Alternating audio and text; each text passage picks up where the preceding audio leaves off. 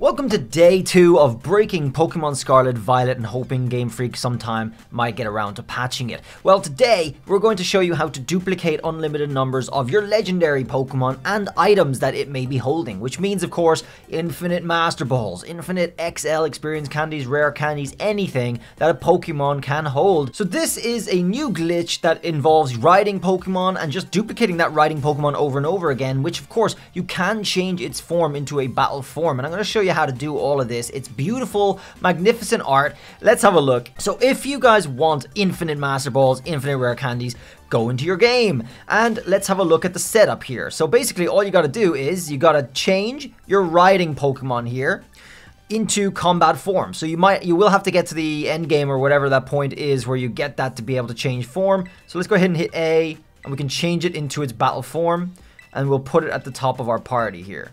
Okay, Toxel will be sent to the boxes. Next up, guys, we're going to give it an item to hold. So I'm going to duplicate some of my Master Balls here. So let's go over to my Master Balls. I'm going to duplicate these. I'll give it to a Pokemon to hold. I'm going to give it to my Legendary. As you can see up there, he's now holding the Master Ball. And now we're going to go start catching some Pokemon. All right, so this is where the magic happens. Let's go outside into the wild here and let's catch some Pokemon. But now that we're set up, it's a good idea always to just save, especially if you have autosave off. Save before and after the session. It's just my recommendation in this case. So once we find a Pokemon here in sight, there we go. I'll go ahead and save it here. All right, let's just save our game here. Okay, so because I rode my Pokemon, I have to get off again. And I have to turn him into battle form again. So you actually have to do that, by the way.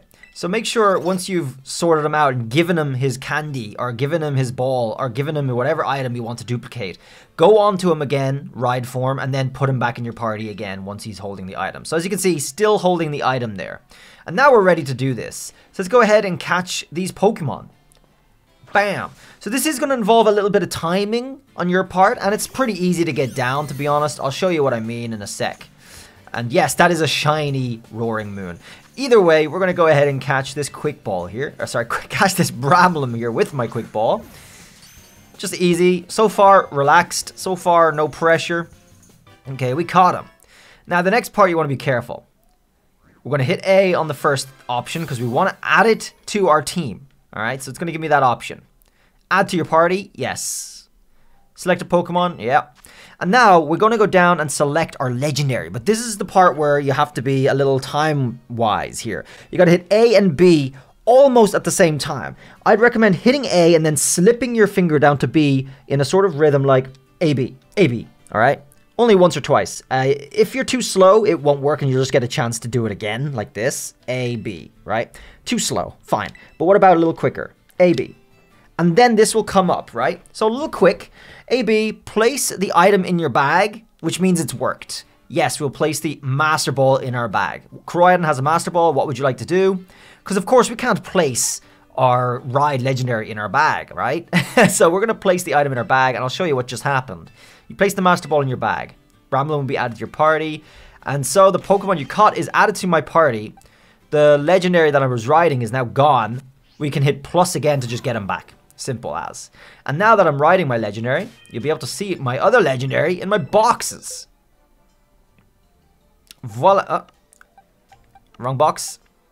Voila. There he is. That is a brand new Legendary.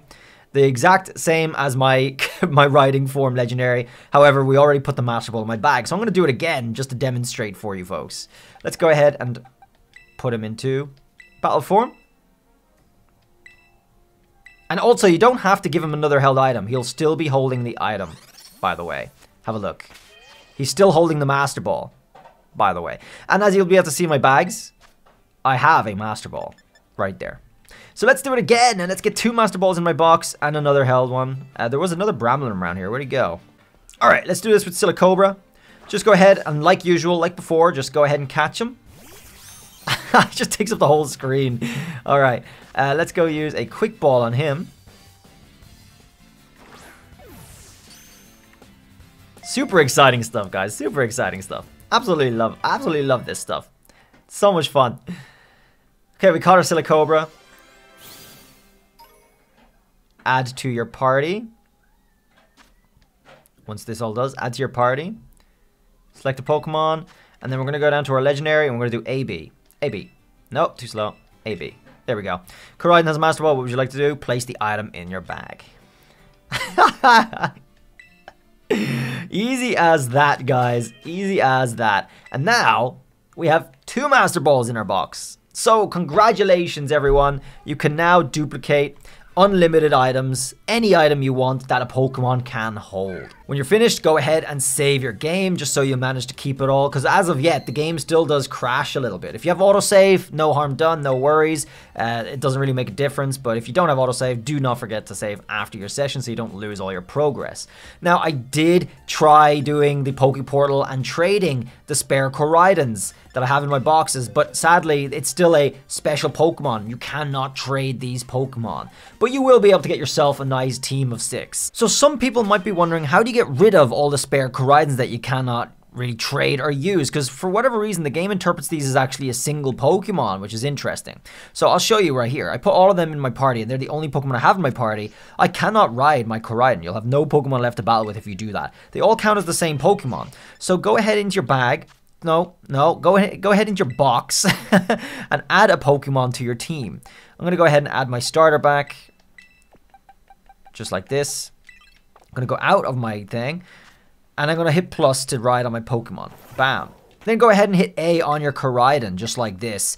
And it will get rid of the spare Koraidon. So that's how you erase them in your game. Very, very convenient, just so they're not sitting there taking up space. Otherwise, they will count as one Pokemon in a sense. You won't be able to ride or get off if they're in your team like that. Of course, you can use them in your team if you have multiple other members of your team. So just keep that in mind. Either way, very, very cool. And now you can clean up your party as well. So I don't expect this to be patched for a long time. So enjoy it while it lasts. Very, very cool glitch that you'll be able to abuse and just get unlimited items. Something that everyone covets in a Pokemon game.